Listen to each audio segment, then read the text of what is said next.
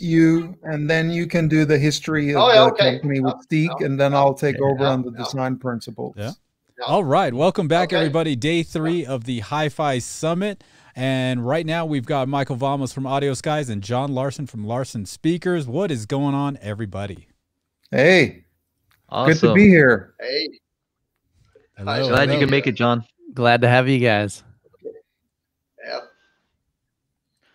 All right, we're waiting for everybody to get in here. So the stream just started. We're streaming on multiple platforms. So a few YouTube channels and a few Facebook pages. I heard we're on CBS as well, live. Yeah. we'll try to bring in the comments from all the sources. So yeah, we'll try to bring up a bunch of stuff on the screen. But yeah, we're gonna be talking about Larsen speakers today. I'm excited because I have some Larsen 4s in that room, and very interesting design. And you know, I've heard you talk a lot about it, Michael Vamos, and it'll be interesting to hear what Mr. Larsen has to say. Yeah, I mean, we're very happy to be here. We're happy to you know, be in the HiFi Summit again, and to see you three guys. It's always good to see you, and I'm very happy. I mean, I just want to introduce myself. I'm Michael Vamos. I am the founder of Audio Skies. We're an importer and distributor of high-end audio in North America. We do a lot of brands. We do gamut, amps, speakers, cables. We do Ideon audio, digital components, DAC streamers. We do Pair Audio Blue turntables, amplifiers. We do Levin design brushes. We do Noipod isolation devices, and of course, last but not least, we do the great Larsen speakers. And the cool thing I think about today is, I think a lot of people would be interested, is we got John Larsen here from Sweden. It's midnight over there, and he's up for us. And he's worked with this concept that's been around for a long, long time. And John, if you can just introduce yourself maybe, and tell everybody the history, you know, of the Larsen speakers from Stig Carlsson's, you know, and all the way up till today. And I think everybody would be interested in that.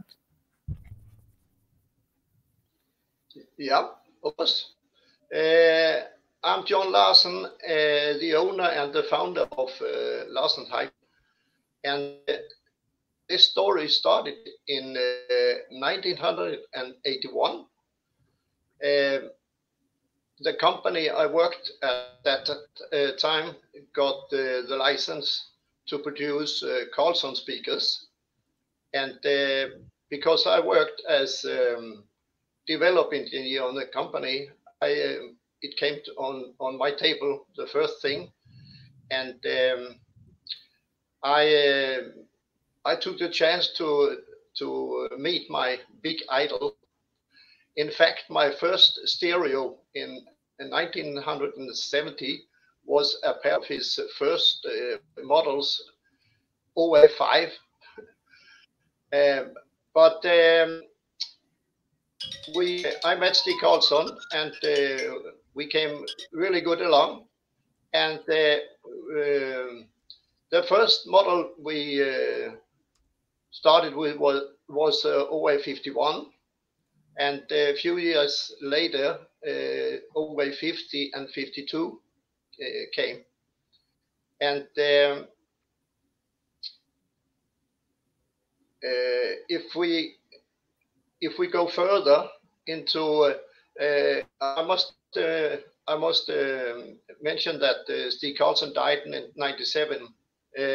71 years old in 97, and after that I started to develop my own brand with two guys helped me, Stefan Björklund and Anders Eriksson. And the first thing we made was 2005, I think it was, we started to develop them. And the model we do today is based on the old OA52. And we have of course, we have developed it further and changed a lot in both frequency response and crossover units and so on. And we started with the 4s and the 6s, and 2 years later, the 2.5-way system, Larsen 8, came, and a little more than a year since the Larsen 9 started to be produced. So that's in short terms what how the development has gone. And I think that Michael will explain a little more about the speakers. Well, also, John, he just forgot to mention, so basically Stig Carlsson, who was the guy who made Carlsson Acoustics, he actually made his first speaker in 1956, which was a speaker that hung from the ceiling. And that was his first attempt as how to get a speaker to interact correctly with the room. Mm. And then in the 60s and 70s, he made the Sonap speakers, which, if there's any audiophiles that's been around for a while, everybody, they sold in tens of thousands in the US. He never was quite happy with the brand, so he ended up basically making his own brand, which is the Carlsson Acoustics, where John joined him and they designed, the OA52, which is where the Larsen speakers are based on, and that what they developed further on. So it's almost been 70 years, this development, and it's because basically Stig Carlsson, he built a house that had like dozens and dozens of microphones all over the room, in order to find out, how do I make a speaker that actually works in the room? And he spent years and years and years. So this is not like, oh, we just came up with this, yesterday or a little while ago. It's been around for a long time, and very happy to represent the brand. Did I get all that right, John? Almost, but you did mention one of his first models he made in the 50s was like a big cone standing on the floor with a bass unit in the bottom and 4 tweeters sitting around in the top and a mid-range. Oh yeah, right. It was about a meter high. Yeah. It was called in here, Sweden, Kolbocken. Yeah. Well, basically, all of these years, he tried to get it to work perfectly with the room. And, all these generations, it's the first of very many Sonap speakers where they were omnidirectional, then the Carlsson Acoustics, all the earlier models, then finally the OA52, which was the best, and then now the Larsen. So there are a lot of people, other companies, that have tried to get to this result in different ways, but the Larsen speakers is basically the only one that really succeeded. The other ones were good at some things, like the Sonaps were good at some things, the Carlsson Acoustics were great at other things, but the Larsens kind of got it all kind of to work really, really well. I think if I explain a little bit about how the Larsen speakers work, will probably be very helpful to the listeners. Basically, it's very simple. There's no hocus pocus about it.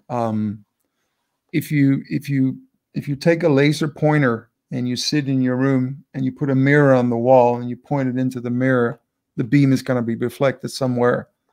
The sound does exactly the same way. So comes out of the speaker and then it hits all reflections and it goes all around. And if you have a conventional speaker, the way that they're basically developed is they're all more or less developed in an anechoic chamber, which means just a chamber that has no reflections. Now, this is a great, in an ideal world. The only problem is that everybody has actual walls in their living room. Like, I don't know anybody that doesn't have walls, which means that in theory, it's a perfect speaker, but it doesn't work the way it should in a room that has walls. So basically what you have to do is get the speakers away from the walls. You have to eliminate all the early reflexes, the ones from the back wall, the ones from the side walls, from the floors. Everywhere. Early reflexes basically means, I think it's 0.02 milliseconds. If the signal arrives to you, to your brain that fast after the direct signal from the speaker, the brain can't tell the difference between the direct sound and the reflected sound. So it will think it's a distortion. And what happens is it basically screws up your sound stage, and you get the brain goes, wait a minute, this is not, I'm hearing sounds from two places at the same time. So, and it's not, I'm not knocking conventional speakers because we're a distributor and we distribute conventional speakers, but they do have to be set up properly. You do have to have a room where you can accommodate it. I think one of the great advantages of Larsen speakers is a lot of people would have a sofa somewhere where that's where their sofa goes, and they want to put the speakers in front of the sofa. Well, it won't work like that. You put the speakers where they need to go, and then you need to move the sofa where the speakers are. If you do it the other way, you're basically not getting the potential out of the speakers that you could get. And so basically what Stig Carlsson and what John Larsen has continued is that it basically, how do we find out how to make a speaker that we can predict how it will work in any given room? And the only way you can do that is if you find out where's the first reflex coming from. And the only way you can find that out is okay, I put it against the wall. Now I know there's a reflection right behind me right away. Now, if I use the right drivers, make the right crossover, I reflect and absorb certain, early reflections, et cetera, the angle of the drivers. If I do all that, I now have a speaker that has eliminated all the problems that a conventional speaker has. So it's very smart because if you, we can actually see it behind John. There's a top of a pair of Larsen 9 speakers. So basically, so the drivers are angled like this, each of them. They're mirror images of each other. So they're angled upwards, slightly upwards, and slightly inwards towards the listener. So that means there's no reflections from the sidewalls. There's absorption material behind them and below them, so there's no reflections from the floor or the rear wall. And because the speaker is right there, and if you make the crossover correctly, you now have correct bass, because we know the wall is there. So it's not like the bass is 6 feet in front of it and then it's reflected from the back wall afterwards. No, it will be the correct bass every time. So all you have to do is put it against the wall and not have it in the corners. You have now eliminated all the early distorting reflexes. And because the drivers are angled slightly upwards and inwards, that also means that they travel the longest amount of time before they hit another surface. Now, the advantage of that is now you only have late reflections, but those are natural. Like, they're supposed to be there. They are there if you go to a concert hall. If you go to a concert, you get reflections from the ceiling and the side walls, et cetera, and you want those because those are those that inform you what kind of instrument you're listening to get the correct timbre of voices and instruments. If you would go into a cave and you would yell, and there's no echo, the brain goes, wait a minute, there's supposed to be an echo here. Something is wrong. So late reflections is natural, and we need that. So basically what happens when you have the Larsen speakers is you have eliminated the early reflexes, distorting reflexes, and you have correct bass at the same time. And because you are right against the wall, you can now get a lot deeper and tighter bass from a relatively small cabinet. I don't know if we can see it in my picture, but behind me, yeah. So those are Larsen's 4s. They're only 30 inches high, but they play under 30 hertz from a 6.5-inch woofer. So that is really impressive for the size of the cabinet, and it's tight, deep bass. It's not boomy. It's not. It doesn't sound unnatural or exaggerated. So basically, I think why this design is so helpful is besides the fact that they sound really great, you know, even if you don't consider that you don't need to sound treat your room, and you don't have to learn how to set up speakers, and you don't have to arrange your living room totally because your speakers occupy a fourth of your living room. You now have the ability to get the sound that you're supposed to get, because if a customer buys a conventional speaker, which there's a lot of them out there that are very good, if they're not set up correctly, you won't get the potential out of them. And we see a lot of pictures from people that post to us on Facebook and Instagram. You see this typical stereo rack, and then you see 2 large floor standing speakers on either side of the stereo rack right against the wall. And I don't have to go to listen to the system. I know that there's a problem with the bass in that system. I mean, because you need speakers, conventional speakers, they need to be away from the side walls. They need to be away from the back walls a certain distance. And there's usually only one position or 2 in a room where they can go. And you have to put them there, and you have to know how to put them there, and you have to learn to do that. Joe, who is reviewing a pair of Larsen 4s right now, we talked about this, whereas when you set up conventional speakers, basically because you want to eliminate all the walls, you usually get a plus 3 dB bump up in the mid-range and in the treaty region.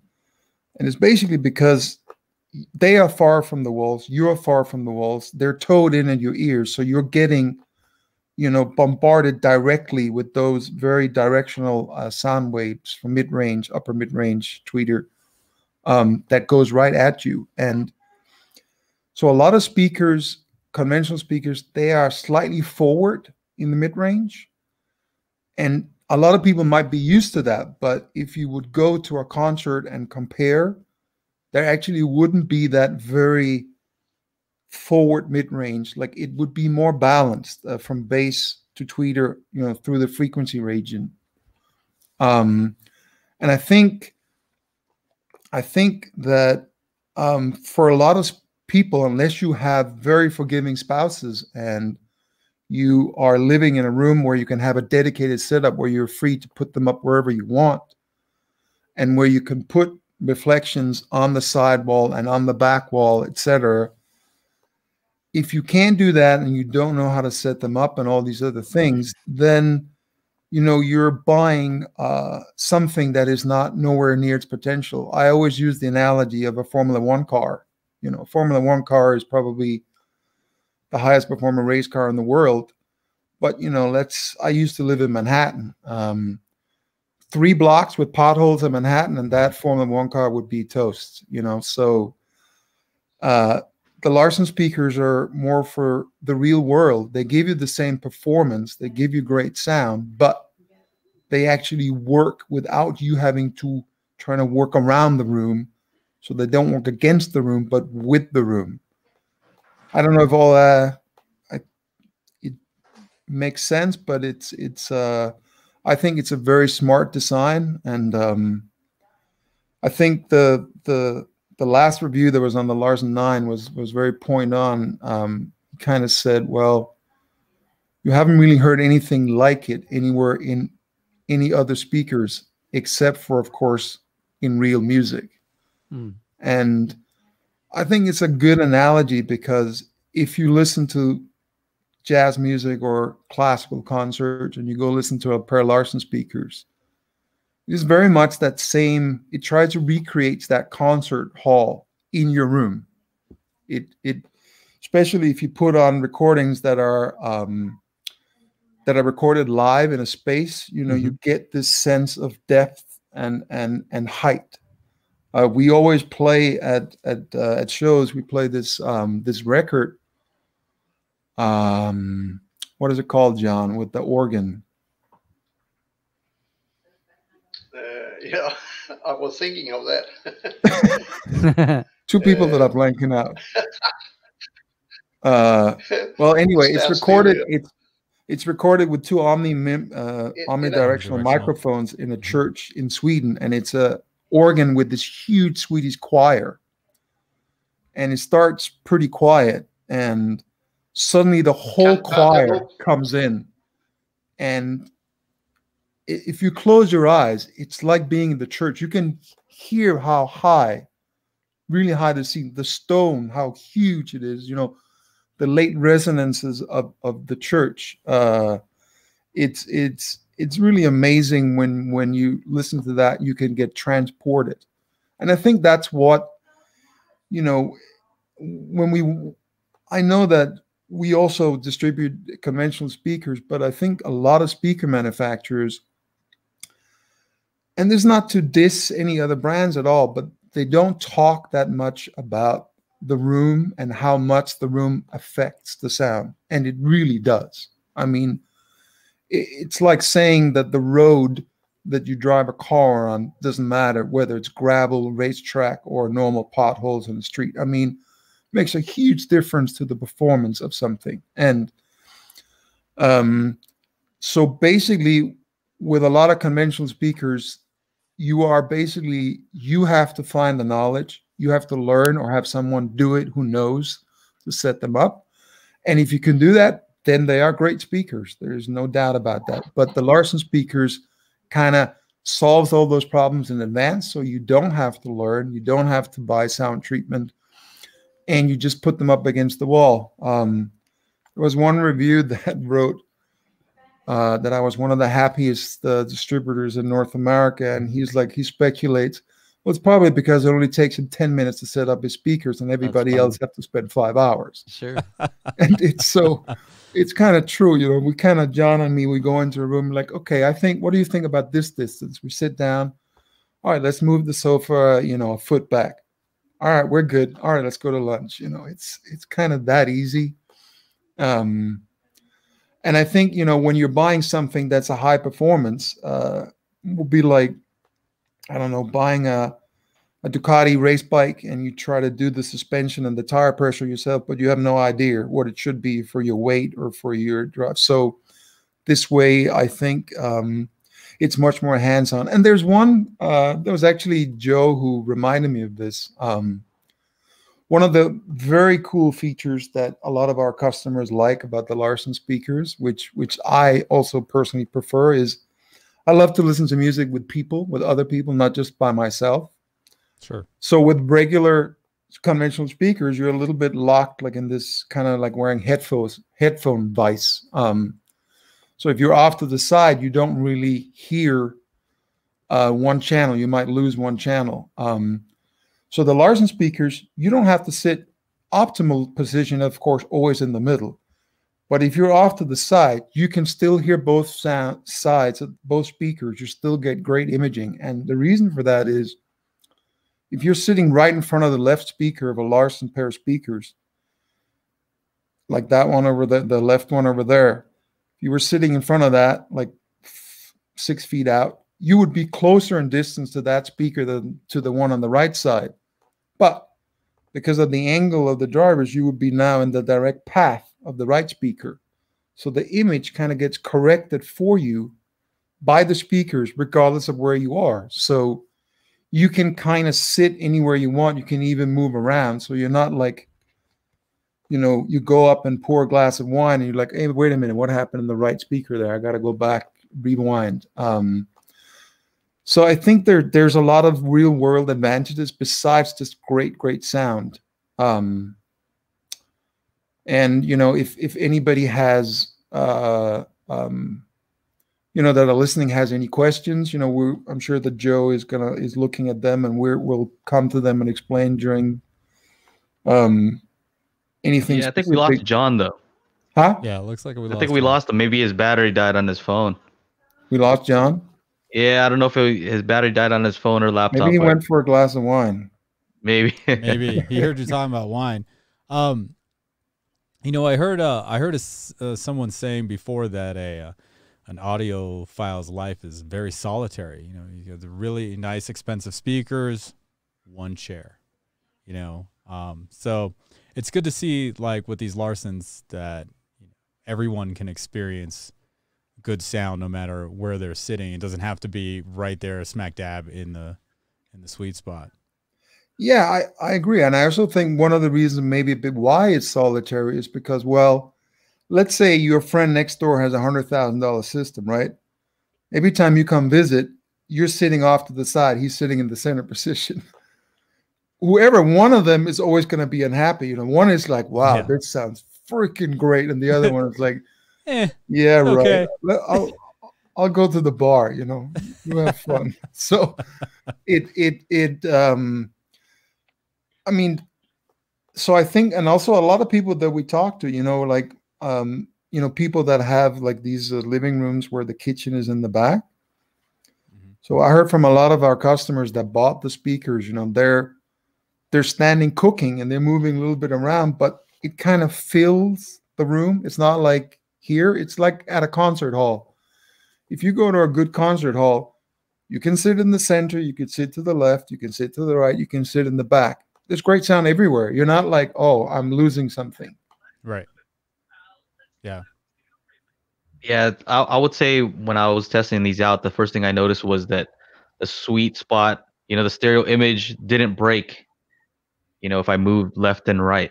Whereas like, some good speakers can kind of do that. Yeah. Right. Once you start getting to extreme angles, that image is just going to completely break. Versus with these, if you move to the right, it's just like it skews. Yeah. Right. Center image stays in the same place, and it just kind of, your angle of it kind of skews. But yeah, that was very interesting. Let's see here. What comments we have here? Well, I can also talk a little bit about the differences. So if someone doesn't have just some tips for people out there that have conventional speakers, that they're not buying Larsen speakers. So one thing that everybody should do if they have conventional speaker is you got to get rid of that first reflex in the wall. Basically, the mid-range will go off and it will hit both sides of the walls and reflect back to your ears. Just need some soft material, to cover the wall, maybe like 3 feet wide by 6 feet tall. Hang it around the height of the middle and the height of the mid-range driver. Could be a curtain, fabric, canvas, anything, books, bookshelves. That will make a big difference. And a nice thick rug in front of the speakers also is really good to get rid of the reflex off the front floor. This is a good question. What happens if you have a treated room and you use these speakers? Nothing bad happens. The only thing that you shouldn't do with any speakers, that's regardless of brand, is you'd never want to over dampen your rooms. There are two different kinds of sound treatment. Mm-hmm. One is you're getting rid of reflections, and one is you're trying to dampen, which means it basically sucking up sound waves. So there's some dealers out there, I know some of your customers probably have been. If you go into a room, this is a little what I talked about earlier. If you go into a cave where there's no echo, right? If you go into a dealer's room that is overly absorbent, like they have thick carpets, they have thick absorbers in all the corners, the ceilings, all the walls, it sounds dead. Mm-hmm.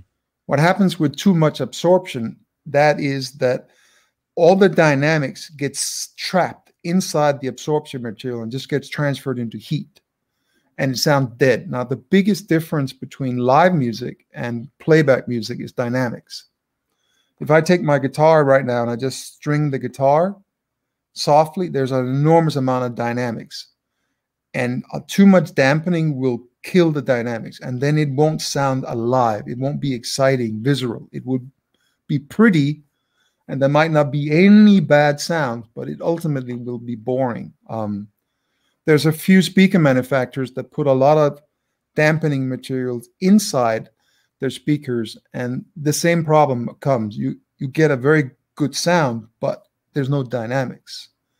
And I'm sure that both of you has heard places, dealers or rooms at shows where it's just all sucked up. So you can have sound treatment. If it sounds totally dead when you talk, unnaturally, then it's too much. Yeah. Yeah. I think it would be good to go ahead, Chana. Oh, I was just going to say, I was at some weird art installation when I lived in LA, and it was so quiet. Like I could hear my heart beating louder. Like it was just it was crazy. Like I almost felt like I could hear my blood flowing inside me. It was just really odd. And, I've seen people that, here in my music studio, I have 2-inch foam at the reflection points, the first reflections. And I see people doing 4-inch foam and stuff like that. And I'm like, I think that's a little too much. Like there's a certain point, you can kind of go overboard with that. Yeah. Stuff. Basically for reflection, if you take a thick towel and you fold it once, that's kind of thick enough. That's enough to take reflection away. We actually, we also distribute gamut speakers. When we go to shows, they have normal curtains, which are pretty thick, but then they also have these under curtains, that block out light, that are really thick black curtains. So the designer, Benno, he actually goes up and rips all the curtains down because they suck up dynamics. And the gamut speakers are very dynamic, and he doesn't want to do that. So when we use the Larsen speakers or gamut speakers, we do get rid of the first reflexes for the gamut speakers, but we actually never, ever use absorption material as such. No bass traps, all of that. The reason why most people put bass traps in is because either the speakers are too big for the room or the speakers are not set up correctly. If it's a well-made speaker and it's set up correctly, you don't need a bass trap. Nobody needs it. Either the room is too small, the speaker is too big, or they're not set up correctly. There's a question here. What amps go well with the Larsen besides gamut? Yeah, we actually get that question a lot. And I think it's important to talk about this. I'll just be for a couple of minutes So a lot of people ask about watts. Watts is you can't really say how much power can the speakers take. Well, the first thing that would depend on is the size of the room. If you use 100 watts in a 5x5 room, that will play very loud. If it's 100 watts in a 20x50 room, it won't be that loud. So that the bigger the room is, the more power the speaker will need in order to play really loud. But another thing is also the kind of power that you have. So it's more the quality of the amplifier, and the quality of the power supply, and the quality of the transformers and how much current it runs. You can have a Class D amplifier with a very small transformer with very low current that will list 400 watts. But you can have a 50 amp quality tube amp that will outplay that 400 Class D low current amp. So you can't put it like that. So as long as you have, I would go for a quality amp that has a good power supply and good a current. I have a push-pull 30 watts tube amp that easily runs the Larsen speakers. We also, the Pair Audio Blue hybrid amps, they're 55 watts. They easily run them. So you don't need to have 200 watts. It's more, if you have a quality amp, you're better served than trying to go for a huge amount of watts. Interesting question. Isaac asks if he can use these for home theater. Yeah. Actually, John Larsen, which we lost, he has, it's a house with 2 floors. he has in the room where he watches TV, have a pair of Larsen 6s in the front, and then he puts a pair of Larsen 4s in the back. The cool thing about the Larsen speakers is all the models, including the small 4s, which is the entry level, they all play under 30 hertz. So you don't need to buy a separate subwoofer. And because they give you this great room information, like they don't, you know, just at the center spot, that they kind of fill the room, that even with 2 speakers, you get phenomenal sound, like you're at the movies. They also, Larsen speakers, they do make center and surround speakers that you can both put on the ground, hang on the walls in 4 different ways for the various models. But the easiest way is 2, and if not 2, then put 2 small ones in the back so you get the rear sound, and then of course you can go for a center as well. A lot of these guys are saying, no, we always need a sub. They want that sub 20 hertz. Yeah, well, the one thing, especially for home theater, right? Yeah, the one thing you have to remember when you're doing a sub is that it's a little like, let's say you wanted to buy amp a speaker, and you wanted to use 2 different kinds of amps. Now that means that the bass would play sound from an amplifier that is a totally different design and sound from the mid-range and tweeter. And I don't have to explain, but that would sound strange. You would get a certain kind of sound that might be very dynamic and fast in the bass, and then you'd get a very warm and rich maybe in the mid-range upper. And when you do a subwoofer, it's very hard to integrate it correctly to get great bass. So you can get deep bass, but that doesn't necessarily mean that it's great. So it's important that it has the same, as much sound characteristics as close to the speaker that you're using, I think, and then to integrate it so that it has sort of sounds natural. Because if I'm, for example, listening to a pair of speakers that have great sound, and then I distinctly hear that all the deep sounds has a different character and comes from a different location, yeah, I'm getting deep bass, but I'm not really happy with it, because that sounds like there's 2 bass players playing the same melody at different locations on a stage. Yeah, definitely have to integrate it and you know, balance it out. Yeah, all I'm saying is it's not as easy as let me just go buy one and plug it in and now have great bass. Totally. Yeah, definitely. But you're saying that the Larsen 4s have a 6.5-inch driver? Yeah. And they play down to 30 hertz? 28. 28. That's pretty remarkable. Yeah, so one of the things that they do is, right, first, of course, you have the Larsen speakers actually use really, really good drivers. It's very high quality ScanSpeak drivers. The Larsen ScanSpeak tweeter and what a Sayas woofer, right? Yeah, the Larsen 6, which is only $4,000, uses the same drivers as Wilson and Sonus Faber, but they are $15,000. So it's the only speaker that I know under 10,000 that uses such good drivers. But the point is, if you get a good driver that already can make good sound, what you can do if you make the crossover, it's pretty complicated in the Larsen speakers, is that because you have the wall right there, you know you're getting a certain between +3 and +6 dB bump in the bass.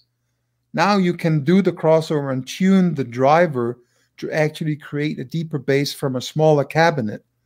If I was going to place the same driver in the same enclosure, but in a conventional speaker 6 foot off the ground, off the wall, my response would now be, okay, now I'm playing maybe 36 hertz. And if you put it close to the wall, the front, well, then people think, well, why don't I just take my front firing speaker and put it against the wall? Well, because now it will become very boomy, bad bass. So the smart thing about the Larsen speakers is that the bass is correct. You don't have to figure out, okay, 1 inch forward, no, 1 foot more forward. You know, yeah, just slap them up against the wall. These have to be against the wall, though. That's what I noticed also. Is like if you pull them away and you try to do what you do with a normal speaker, then the bass really Right. Goes Yeah, down yeah. because they're That makes designed to be sense. near a wall. If you move them more than 3 inches against the wall, then you start losing more and more deep bass the further you pull them away. But it also It's defeats kind of interesting because it's interesting because it was designed to be near a wall, and if you pull them away, then it messes up the bass. Whereas I think conventional speakers are meant to be pulled away from the wall, but a lot of people put them against the wall. Yeah. Right. Well, we talk to a lot of dealers, and what happens is, so let's say a customer comes out with his wife. The husband goes, I want to get these speakers. Like we had a guy who wanted to buy one of our dealers was a KEF dealer and the Larsen dealer. So the husband wants to buy the KEF blades, 32,000. He liked the sound. Tall, skinny ones, right? Yeah, the ones that had the woofers on the side that Mm. are like a little bit like an obelisk. Right. So the husband likes the sound, and the wife, so he takes them home, and the wife goes, yeah, that's nice. Up in the corner. Now the customer puts them in the corner where the wife wants them, and the customer calls the dealer. This sounds horrible. Well, they're in the corner. Okay, so you can take them a little, but they're away from the corner. The wife says, but they're still against the wall. The customer says, they still sound horrible. Well, where are they placed? And he sends a picture. Well, did you notice where we had them in our room? You need them way, way further away from the side and the back wall. So, well, my wife won't let me do that. So the guy comes back. He sits down and listens to the Larsen 8 speakers. He's like, yep, they sound great. I'll take those. The wife is happy. He's happy. So the KEF speaker is a good speaker, but it needs to be placed correctly. Same as we distribute gamut speakers. You can't stick them against the side wall or in the corner or the back wall. It won't sound good. It just won't. I think it's important to talk about how the angle of the speaker is reflecting off sidewalls, because I think some people are kind of confusing that with like, kind of like a direct reflect type of deal where you're just firing off speakers all over the place. Yeah, so the Larsen speakers is not an omnidirectional speaker. With an omnidirectional speaker, you do certain good things, but you can't get a real clear image soundstage for you because the sound is bouncing in all kinds of directions. So it's not an omnidirectional. What it is, I think it's sloped 30 degrees or 28 degrees upwards, and slightly less inwards. So basically, when you're listening, you're having them play where you're sitting. If they were, if you would take a laser pointer from the drivers and point straight up, it would hit somewhere above your head, in front of you, slightly above and slightly ahead of you. And because they're angled inwards, not forwards, then there's no side reflection, because normally it would be faced like this, so you would get a reflection off the side wall. But because they're angled inward, it automatically eliminates the side reflections. And because it's angled inward, there now would be a reflex from the rear wall, but it has absorption material here, right on the inside. It's built into the speakers. So that reflex is killed by that absorption material. So now you have no rear reflection from the wall where they're against, and you don't have a side reflection.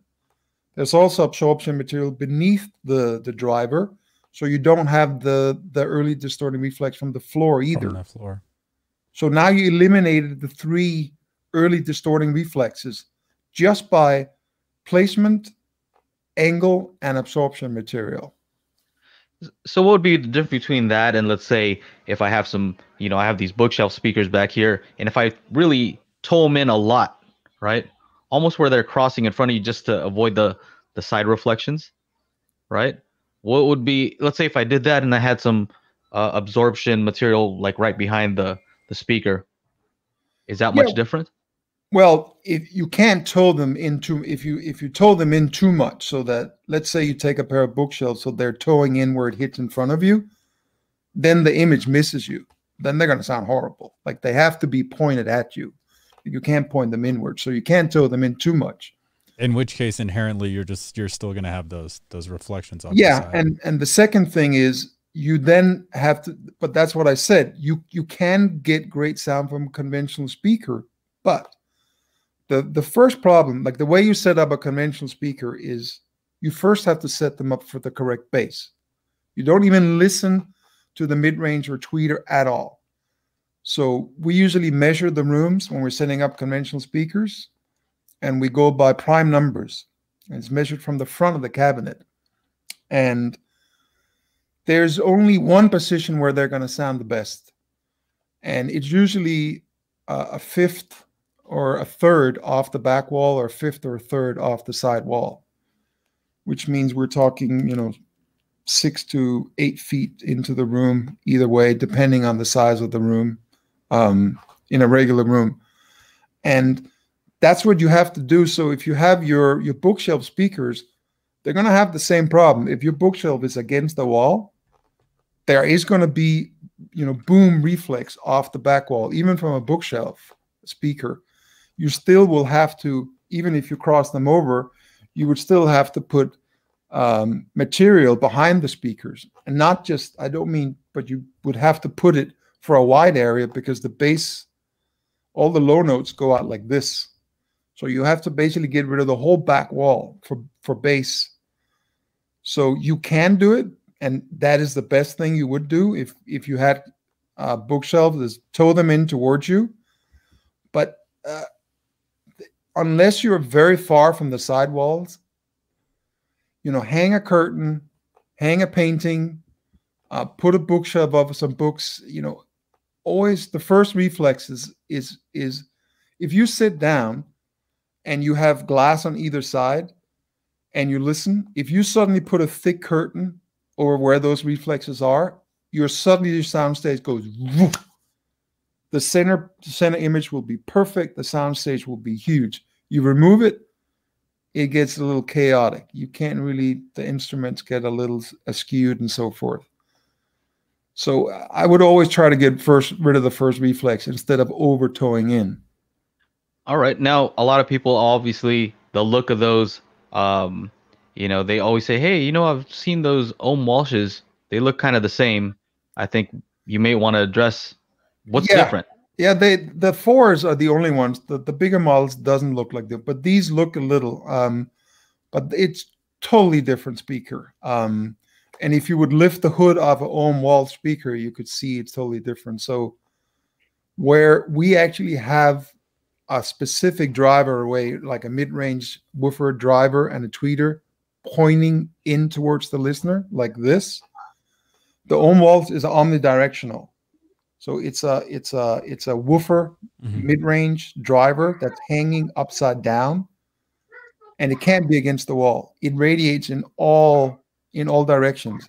Now, some of them have tweeters that are angled in towards you, but the mid-range and the woofer goes omnidirectional, and that means that you don't have a sound stage. I don't think you have a clear image, because it gets thrown everywhere, and it gets thrown right against the rear wall. Yeah, see here, the middle one, if you look at the middle, that's the angle of the speakers. So slightly inwards, slightly upwards towards you. So that would be the right speaker. And the left speaker would be a mirror image that would also be in towards you. The other thing that's interesting about this is it looks like it's an open baffle, but that woofer actually is enclosed, right? Is it? Behind that, yeah. There's like an enclosure behind it. Yeah, it is closed behind, yes. And the Larsen speakers are ported, actually. Yeah. And the cool thing is, you're like, where are they ported? Right here. It's actually upward firing port inside. But just to finish with the difference between the Ohm Walsh, so even though they look the same, the Ohm Walsh is a totally different design. It's an omnidirectional speaker, and it will not have. I'm not saying that they're anything about how they sound or whether they're bad or good, but they will not have correct bass by you. You have to figure out where the bass is correct, same as a front firing, and you still have to fix all the things with the early reflections. That is not fixed in an Ohm Walsh at all. You have to take care of that. Hey, we have John back. Where he's back. Hello. Where did you go, John?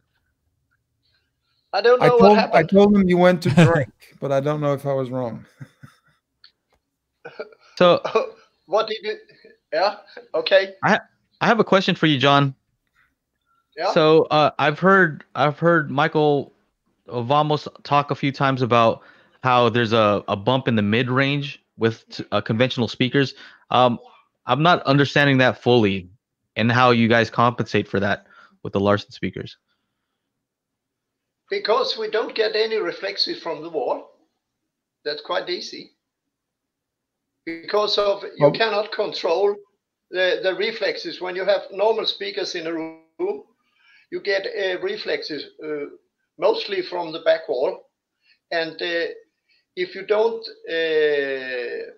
what should I say, vary the distance to the back wall, then you can have different sound in the mid range. But we always have the same sound. We can control it. That's why. Well, and also, like I said, with a regular conventional speaker, you are sitting closer to the speakers. They are towed in right at your ears. So the reason why they have a slight bump up in the mid-range, meaning more energy than is actually in the recording, like it's slightly louder in the mid-range, is because you're very close to the driver and it's pointing straight at your ear. The Larsen speakers are not, they are filling into the room. So they're not like right in your ears. It's a little bit between sitting in a cafe and listening to a trumpet player, or pulling your chair right in front of the trumpet player and having him play into your head. I mean, that's an exaggeration, but it's a little bit like that. So but that's why you don't control it as we do. I mean, the speakers are always in the same position, and that's what Mr. Green mentioned in his review, the reflect-free zone. That he means that the speakers are always placed against the wall, and they will always have the same frequency response. It don't vary us, because of when you have normal speakers, you can place them wherever you want in the room, and you are not quite sure what the result would be. Yeah, that was Stig Carlsson was after. He would have speakers for normal listening room. Yeah, he was actually he was slightly more arrogant when he said these things. He basically said, I think one of his quotes is, "My speakers are the only speakers in the world that actually sound natural in a normal room." Exactly. So that we used in the brochures. Yeah. My speakers is the only speakers made for usual living rooms or something like that. Yeah, that's actually something that I read in one of his papers from before, was that there's something that happens with the mid-range that causes that plus 3 dB bump, and I really didn't understand that. Well, it's basically, if you have, let's say this is the recording and has this much energy normally, right? Because on a conventional speaker, because it's towed in directly pointing at your ear, and because you are close to it, because you have to be, because you got to be. But why only those frequencies? Why not the other frequencies? No, because a bass. So I'll talk briefly about this first, so I can explain the other thing. So basically, when you have any kind of sound, when you go in the really deep, like 20 hertz, it radiates in a circle. And as you go up in frequency, the radiation becomes more and more directional. Yeah.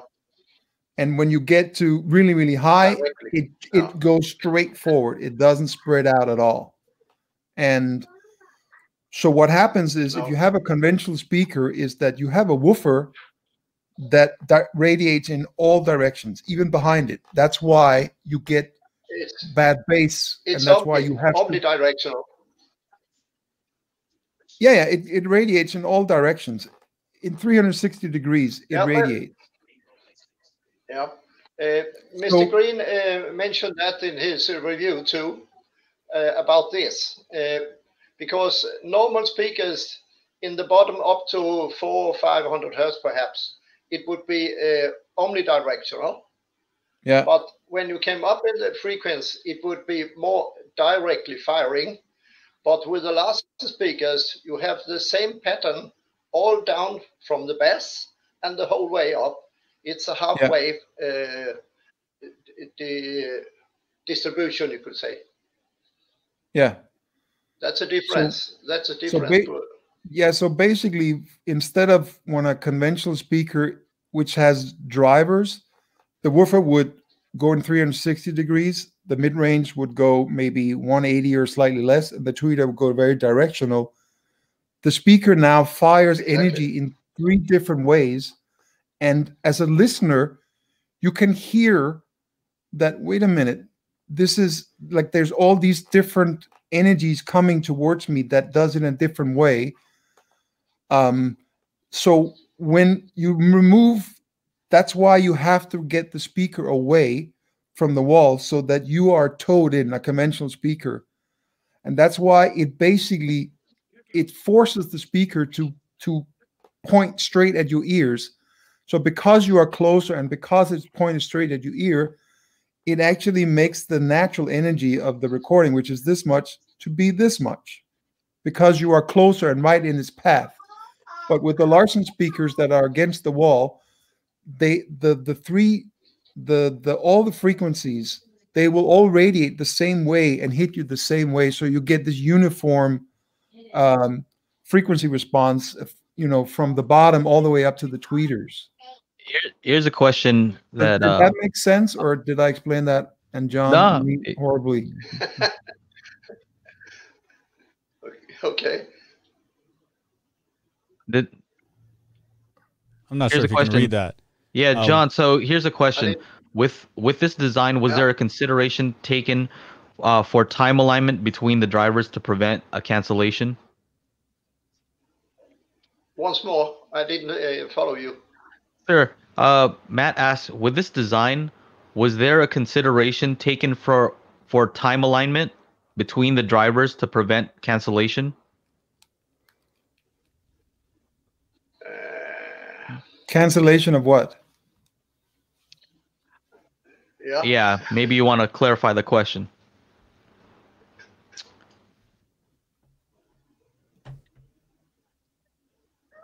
What else? Yeah, I'll wait for you to clarify your question. Okay. But did that explanation from me and John, did that make sense, or was it muddled? Yeah, I just wanted to hear John say it because he sounds so cool. Yeah. We can let John talk. Yeah, I don't want to lose him again. Yeah, but I'm not quite sure what you mean in your question. That's why. So he said, but I can't. Creating a null at the crossover point. So did you? Where's the original one? Was there any consideration taken for time alignment between the drivers to prevent a cancellation at the crossover point? How about this? Let me ask a cancellation at the crossover point. Yeah, he's like, well, why would we do that? So here's a question: what would the frequency? A cancellation. I think maybe he means how we face it. I'm guessing just on what he means. Maybe he's asking about how we phase align the drivers, like going from the mid range to the tweeter. But that's kind of a crossover question, which is how we keep the crossover, meaning from one driver to the tweeter, to make it seamless, so you can't hear that there is that the sound goes to another driver. I'm assuming that's what he's asking about, but I'm not sure. Okay. I really don't know how to answer that, because we we just make the crossover unit, so you get a smooth. You go smooth from one unit to another. That's the whole point, and everybody do that, I think, or they wish to do that. So here's a question. Would you say the frequency response? Are you still trying to aim for a flat frequency response, even though they are pointed different directions and the design of it is different? I assume the bass, of course, you're accounting for it being close to the wall, but how about the rest of the frequencies? Yeah, I think I understand what you mean, because of they are not sitting in the same plane as usual speakers. They are working in 30 degrees, you could say, and but we consider that, and when we measure the speakers close to the wall. We measure them as they are used. That other producers don't do. They just measure it. But we measure them when it's close to the wall, and it helps us, because when it's placed in another room, it would still be the same. Yeah, and you measure at the listening position and where you're sitting. Yeah. That's the only thing to do with this kind of speakers. You cannot measure them in some other ways. It is possible. Yeah, normally you measure at 1 meter height, 1 meter distance from the speaker, but that becomes you can only use that for development. It's a meaningless measurement once you're actually listening to the speakers, because yeah, of course, it's a measurement for just the speaker's performance without any room at all. So exactly. I would say, but aren't speakers aren't rooms different? So if you measure the listening position, wouldn't that be vary more from room to room? How do you account for that? Yeah, but the thing about the Larsen speaker, do you want to do it, John? Yeah. Yeah, I can just explain that Stig Carlsson had 3 different rooms that was in different sizes. He had one big room and one smaller and a little room, and he measured in all those different rooms, and of course it would differ, but it was so little that it was you could ignore it. It was nearly exactly the same. Yeah, but then we are talking about the total frequency curve we make. It's not those funny thing they make on other speaks directly measured and so on. So we measure in a special way.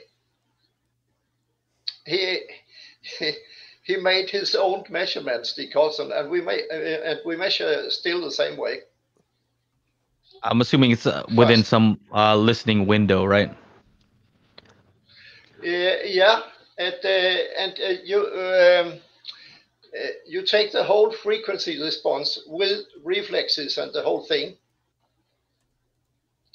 and of course it can differ from room to room, but it don't affect the sound from the speakers very much.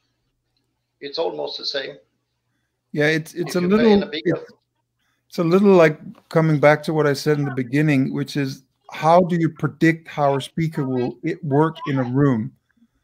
And if you have a conventional front-firing speakers, there's no prediction, because you have no idea how big the room is going to be, so you don't know how it's going to sound. But if you put it against the wall, and you know the wall is there, and you design it to be against the wall, then even though it's not perfect, it's the closest thing to being able to predict what it would sound like in any normal given room. So we're not like, there is a small difference, but the response will be more or less the same in all rooms because we know we're right against the wall. So we're basically predicting how it's going to sound, and that's why we always say it works with the room, not against it.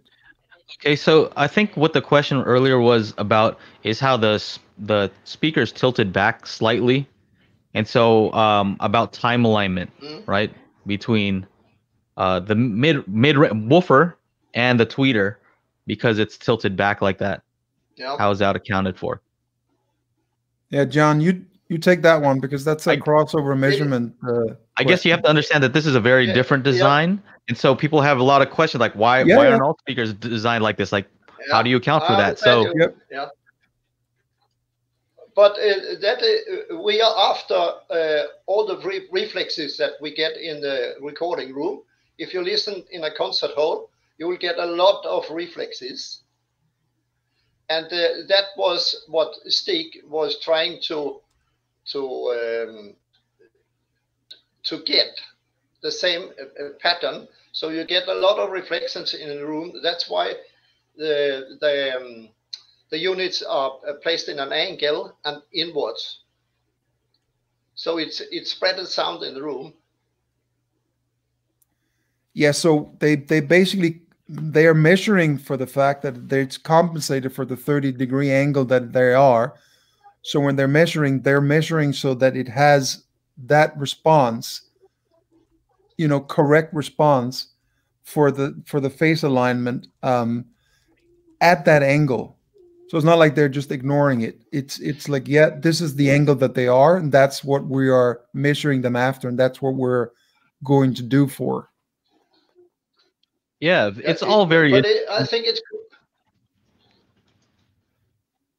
it's quite easy because of if you measure on units, they are